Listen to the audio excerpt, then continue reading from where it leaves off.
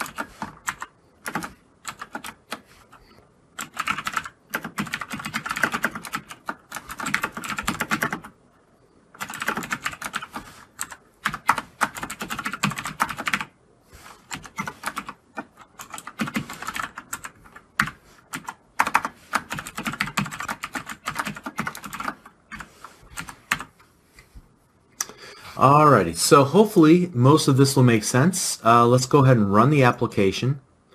And here we're going to play Bob's Big Giveaway, and we can choose a door. What's behind door 1, 2, or 3? I'm going to choose what's behind door number 1, and it said, hey, you want a new car. Awesome. Let's play again. I'd like to win something else. And so now we can type in the number 2, and, well, nothing really happens at all. I'm going to hit enter again on my keyboard, and the application just ends. We can try the same thing for 3, but I suspect the same thing will happen with number 2. And I can just type something randomly, and again, nothing really happens here. But let's start at the basics and talk about this if statement that we've created here, which is really the purpose of this lesson in the first place. The if statement is called a decision statement because we will decide whether to execute any of the code inside of this inner code block based on this evaluation that we're going to do after the if keyword. So in this case, what we're doing is evaluating whatever the user typed in, and we're gathering that from the console.readline like we learned in the previous lesson. So the user typed something in, they hit enter. We got that now in the user value variable, and we want to perform an evaluation to see if what the user typed in is equal to this literal string number 1. All right, and so here's where hopefully I want to call your attention to this. You can see that I'm using 2 equal signs next to each other. So we already learned previously that a single equal sign is actually an assignment operator. We're assigning the value of whatever the user typed in this case, in the console.readline, to the variable user value using this assignment operator. But whenever you use 2 equal signs next to each other, you're going to do an evaluation for true or false. So whatever's inside of this opening and closing parentheses, we're going to perform an evaluation. Is user value in fact equal to the number 1, or rather the string character 1, or is it not equal to the string character 1? It can only be true or false. All right, and so based on that, if whatever the evaluation of that expression is, if it turns out to be true, then and only then will we perform the code defined in the code block immediately after that if statement. If that's not true, if this turns out to be a false statement, then we'll just ignore whatever's inside of this code block and we'll continue the execution of our application to line 23 and then beyond. All right, so that's how it works. But I tell you what, this isn't a very interesting example because obviously here we have no prize for door 2 or door 3. And then what happens if somebody just types in 4, 5, 6 or ASDF or whatever on the keyboard? We need to account for all of those scenarios in our application. So let me continue typing in some code here, and you can again pause the video if you need to follow along. But we'll start by using an else if statement right below our code block for the if statement. Okay, so here we go.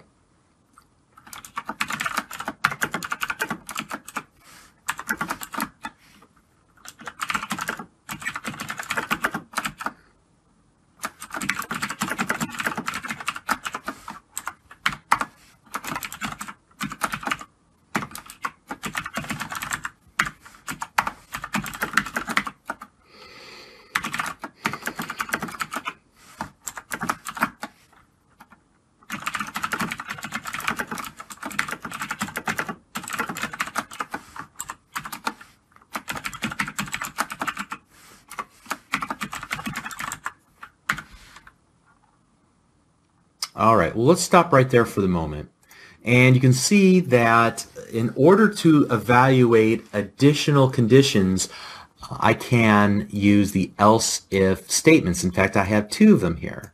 So if this first evaluation is not true, then we'll continue on and do a second and a third and maybe a fourth and fifth, how many other evaluations you want to do. However, if this is true, then we'll no longer run any of these additional checks. We'll just continue on to line number 33. The same is true here. If this is not true, then we're going to evaluate this next expression. If this is true and we execute the code inside of the code block immediately following it, then we'll just go ahead and skip over this last else if statement and continue on to line number 33. All right. So if we were to run the application, let's go ahead and just quickly run through scenario number 2. Hey, we won a boat. And scenario number 3, which obviously would allow us to win a cat. But then we still haven't accounted for the situation where we type in 4 or anything else like the word or just random letters on the keyboard. Nothing really happens in those situations. What we really need is what I would call a catch-all case. And so to do that, we'll just create an else statement at the very end of our if, else, if construct. And so here what we'll do is just set string message equals sorry, we didn't understand. And then console dot write line message. All right. So now we're catching every other case possible, no matter what the user types in. So let's go ahead and run the application. Again, I'll just type in some junk from the keyboard, hit enter, and it says, sorry, we didn't understand, and we continue on. Okay? So that's how an if decision statement works. It also has these optional parts of the else if and the else statements for either additional evaluations or what I call the catch-all, just in case none of the conditions are true. Okay. Now, there's a couple of things about this, and we're going to continue on and talk about one other type of decision operator that we can use, a conditional operator. But before we do that, here's an opportunity to clean up our code. Let's look for areas where we've essentially got the same code repeated over and over and over again. And I can see a couple of instances where this is true. The first would be where we have this console.writeLine message. You see we've repeated that in line 20, 25, 30, and 35. Wouldn't it be great to keep our code a little smaller and only use that once at the very end of our evaluation, like put it right there outside of the if, else decision statements. All right. So let's go ahead and just remove those from there completely. All right. But when we do that, notice that I'm getting a red squiggly line under the word message. The name message doesn't exist in the current context. All right, so we're going to talk about scope and declaring variables inside of certain scopes in a little bit, but just to kind of lead up to that conversation. Essentially, when we've defined a variable inside of an inner scope, it's not available outside of that scope. In other words, if we define a variable inside of a code block, inside of the curly braces, it's only available inside of those curly braces, not available outside of those curly braces. So what we'll have to do is define that message variable outside of our if statements so that it's accessible to all of the inner code blocks as well as our console.writeLine message here in line number 35. So it's a very simple fix. We'll just do this string message equals, and then we'll just set it to an empty string to begin with. All right, so now you'll see a different message, a red squiggly line, but we've seen this before. You can't define the same variable twice, even if it's in an inner scope. So what we'll do is just say, instead of defining the variable message there, we'll just set our existing string variable called message to the value like so. Okay, great. So now our application should run. We've eliminated a lot of code. And admittedly, I created a straw man here. I wrote more code than I needed to, but I wanted to illustrate this point. So again, if we were to run the application, it works correctly. But there's one other change that we can make. Code blocks inside of, as we're using them inside of if, else if, and else statements, if there's not more than one line of code to execute, then we don't even need to use the curly braces. In other words, since there's just one line of code here underneath my if statement, I can just remove it and make it small like that, real compact. Same is true here, and same is true here. Now, in this case, maybe just to kind of illustrate why you would need the open and closing curly braces, if I were to do this, message equals message plus you lose, like so, and I'll even add a little space here to make it look correct. Let's go ahead and test that else case just real quick. And I'll type anything in there and hit enter. And says, sorry, we didn't understand, you lose. Notice that we were able to concatenate two strings together. I did it on two separate lines, don't really need to. But if I were to attempt to remove the opening and closing curly braces there, we're going to get a very different result when we run our application. So for example, if I hit 3, notice that you won a new cat, you lose. Wait, what? How? Why did that happen? You won a new cat, but you lose. Well, there is no such thing as a free cat, but at any rate, it's because what it's really seeing is this, like that. All right. If we want these two to be evaluated together inside the same code block, we have to include them in the same code block. Otherwise, this being outside of that code block will execute no matter which of these if or else if conditions are true. All right, so let's go ahead and put that back in there just to kind of illustrate that idea. In fact, if we were to do something like this, I can even make this a little bit smaller. Let's comment that out. And I'm going to show you a new operator, which is just this. Okay. So now instead of going message equals message plus you lose, essentially I'm saying give me whatever's in the variable message, concatenate on the word you lose, and then assign that back into the variable message. That's what I did here. I just do it all in one step right there where I say whatever's in the variable message, on the end of that concatenate you lose. So this is the assignment and concatenation operator kind of combined into one. Okay, just a little shortcut there. All right. So now let's do this. Let's talk about another style of decision statements. It's actually an operator called the conditional operator, and this works well if you have an if or else kind of scenario and you don't have multiple items to evaluate like we did here. So I'm going to copy some code from lines 14 and 15. Whoops. Yeah, and line 16 too. Let's just copy all of those, and we're going to paste them down below our commented area. All right. And then what I'm going to do is this.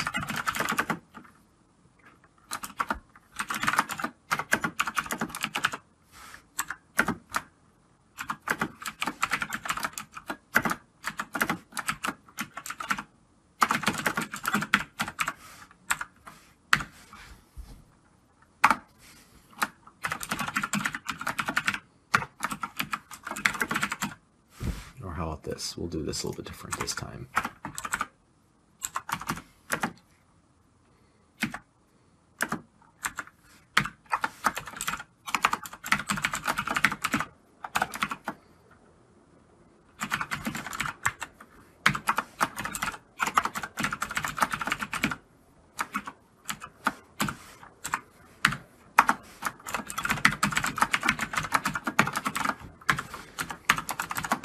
Okay, there we go.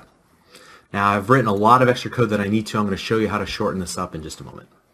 All right, so here the key to this is this little evaluation that I'm doing on line number 42.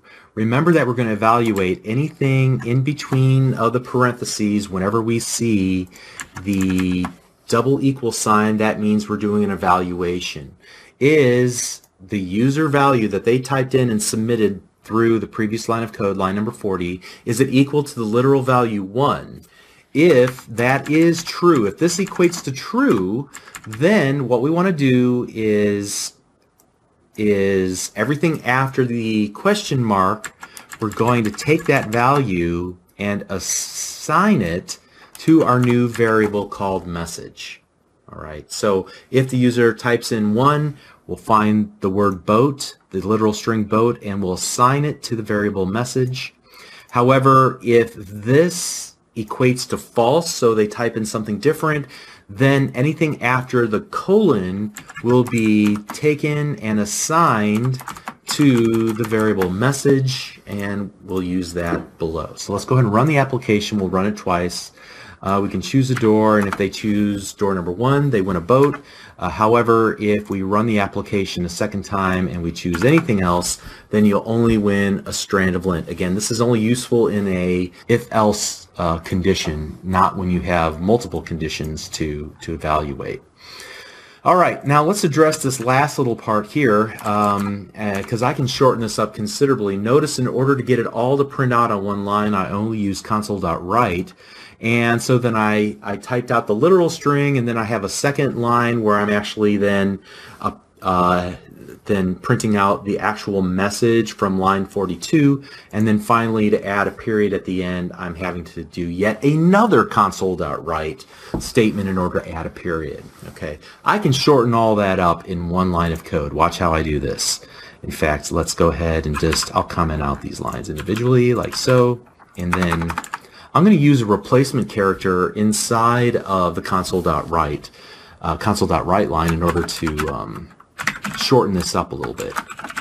So we'll use a write line instead, and we'll put U1A, and then I'm going to use what I call a replacement code. So a replacement code of 0, and then after I give it that literal string, I'm going to use a comma, and then give it the actual message variable that I want. Whatever's inside of this, I want it replaced in here. Okay? So eliminate that the curly braces with the 0 and put the message variable value inside of there. So let's run the application again and just see this working. I'm going to type the number 1 and get the same result. All right. Now, what if we wanted to expand on this idea here? Let me comment that out. And what if I wanted to replace 2 values inside of that console.WriteLine string? So let's do something like this. You entered, and then we'll go 0. Therefore, you won a. All right. And so in this case, after the comma, I'm going to enter the user value and then the message here. Let's make sure you can see that. All right. Hopefully you can see that all on screen at one time. So I need to do one little thing here is change that to a 1. All right. So this says take the first item. So in software development, typically you don't start with the number 1, you start with the number 0. I don't know. So we're going to see this pop up again and again. So the first item in the list will be at element 0. The second item in the list will always be at element 1, and so on. All right. So the very first item, this will be matched and replaced by the very first item in that comma delimited list of input parameters after the literal string, that little template that we've created for ourselves. Then here we're going to do a second replacement and replace that with whatever's inside of the message variable. So when we run the application and we type in the number 1, said you entered 1, therefore you won a vote. Awesome. All right. Okay, so that's enough for one lesson. Hopefully you've learned a couple of important things in this lesson. First of all, we talked about the if decision statement as well as the else if and the else, and how to do a comparison, an evaluation between 2 values to determine true or false. If we're using an if statement and we're doing that evaluation, then anything, the code that is in the code block below it will get executed if that evaluation is true. If it's not, it'll either drop down to a second and subsequent evaluation or even do a catch-all in the else statement. We talked about using curly braces for a code block versus when you don't need them. We talked about keeping your code nice and tidy and small. We talked about declaring variables inside of scope and inner scope and outer scope as defined by our curly braces for code blocks. We talked about the conditional operators, being able to all in one line do a check for true or false, and if it's true, assign one value versus a different value to a new variable.